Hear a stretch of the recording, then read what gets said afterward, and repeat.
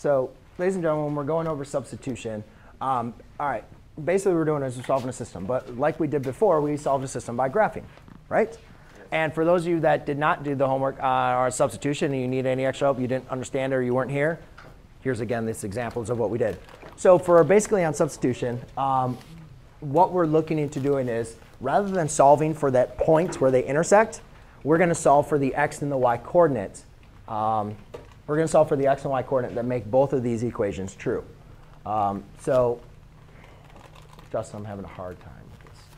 So basically what we're going to be doing is we need to solve for x and we need to solve for y. And the basis of substitution, what we're going to do is we're going to solve for one variable and plug it in the value of that variable and plug that into the other equation. So when we're going to substitution, the substitution is best applied when we have a variable that has a coefficient of 1 or -1. So we look at this system, and in this system, do we have an equation with, or a variable with a coefficient of 1 or -1? Yes. Yeah. We have x has a coefficient of 1 and y has a coefficient of 1. Ian, aren't you in this group over here? Aren't you in this group over here? Yes, you are. You should be writing down notes over here because now you're missing 2 days that you need to be going over. So you can go and sit in the seat over there so you can take notes on this one, OK? So yes, so basically we can choose which one we want to solve for. Which one would you like to solve for, Shayla? Well, I know. Which variable, x or for y? X. You guys both understand, though, that I have a variable of 1. And the reason why that's important is because solving for x is very easy. When you have a coefficient of 1, all you have to do is undo adding or subtracting, right? You know, if this was like 3x, then to solve for x, you'd have to subtract y and then divide by 3, right? So we only want to solve for variables when the coefficient is 1. So to do that, I just have x plus y equals 6. I subtract to y. X equals -y plus 6, right? So what I'm saying is x equals -y plus 6. All right? The value of x is equal to the expression -y plus 6.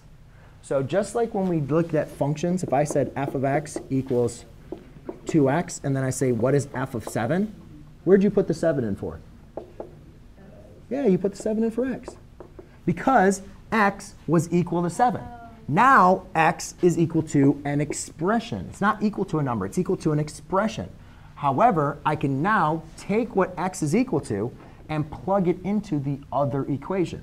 So x is equal to -y plus 6 minus 2y equals -2. Does everybody see what I did? I just took the value of x and I plugged it in. And the reason why this is important is because now I have an equation with the variable y. And you can solve an equation with only one variable, right?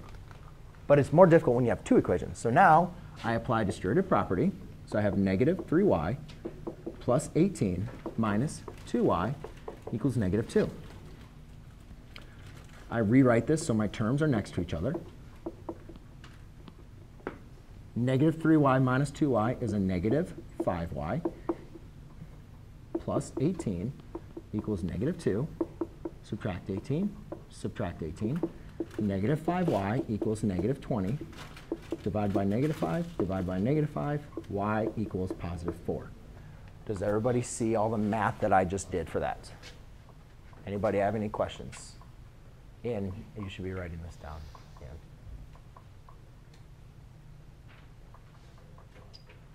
Anybody have any questions? So now we know that y is equal to 4. See, here we said x was equal to the expression, y was equal to, but we want to know what are the values of x and y. So now that we know what y equals, I can plug that value in for y in for the y over here. So I have x equals -y plus 6. So now I take the value of y and I plug it in. -1 times 4 is -4. -4 plus 6 is x equals -2. So now, ladies and gentlemen, I know the value of 4, and I know the value of x. So now I can write that as a coordinate point, -2, 4. And that would be, if you were to graph these two lines, that's where they would intersect. Make sense? OK.